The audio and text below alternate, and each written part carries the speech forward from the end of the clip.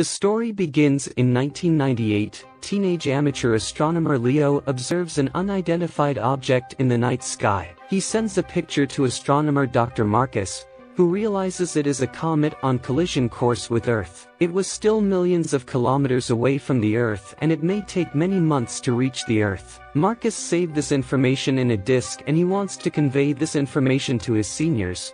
But unluckily his car gets into an accident and he dies on the spot. 1 year later, a journalist investigates Secretary of the Treasury over his connection with Ellie, whom she assumes to be a mistress. But she gets confused when she finds him and his family loading a boat with large amounts of food and other survival gear. It seems like the officers were getting ready to go somewhere while leaving this place. Journalist was returning to her home, but suddenly many cars surround her. Actually, she is apprehended by the FBI and taken to meet the president, who persuades her not to share the story in return for a prominent role in the press conference he will arrange. She subsequently discovers that ELE is actually an acronym ELE, which stands for Extinction Level Event. 2 days later, President announces that a comet is on course to impact the Earth in roughly 1 year and could cause humanity's extinction. It weighs 500 million tons. Our Earth will be completely destroyed if it collapses. He reveals that the United States and Russia have been constructing a spacecraft to transport a team to alter the comet's path with nuclear bombs. The spacecraft launches a short time later with a crew of 6 members. Now,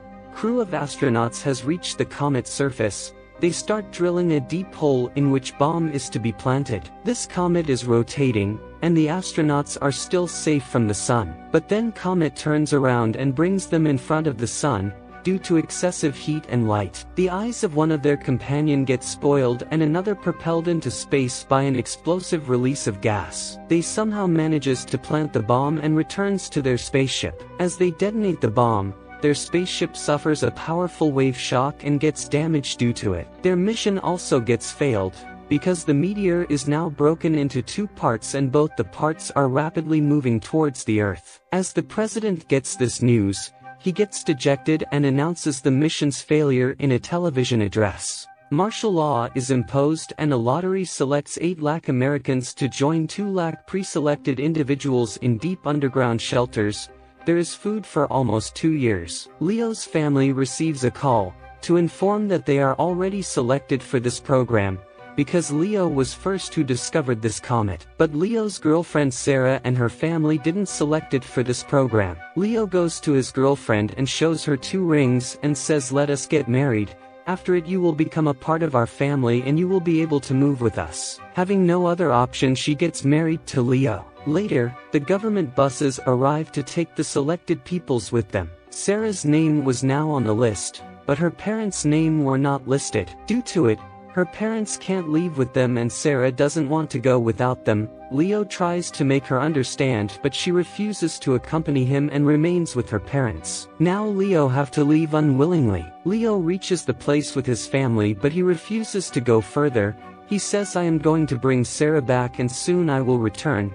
Then he leaves from there. There are only 12 hours until the small meteor collides with our planet. The astronaut spaceship is shown.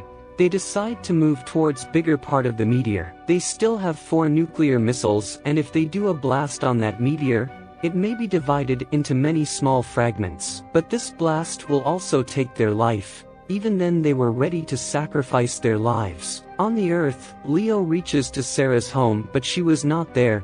Then Leo leaves to search out his girlfriend. There was a lot of traffic on the roads because people were leaving their homes. But none of them knows where are they going, because there isn't any place left on Earth that is safe for them to escape. Leo eventually finds Sarah and then her parents make her agree to go with Leo. Then the journalist is shown and the helicopter arrives to take her because she was pre-selected.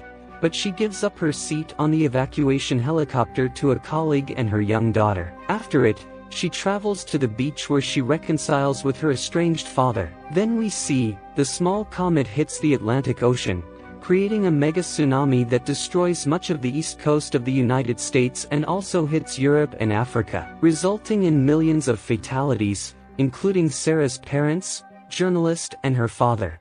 Leo was escaping with Sarah and her baby brother to a high mountain. and many other peoples were also rescuing their lives. On the other side, astronauts are shown moving toward the huge comet. They were speaking to their families one last time, because they know that they will also lose their lives in blasting the comet. They say goodbye to their loved ones and execute their plan. Big Comet is blown into smaller pieces which burn up harmlessly in the Earth's atmosphere. If that massive comet had collided with the Earth, all living things gets perish, like the dinosaurs died out many thousands of years ago. After the waters recede, President speaks to a large crowd at the damaged United States Capitol, encouraging them to remember those lost as they begin to rebuild. I hope that you liked the video.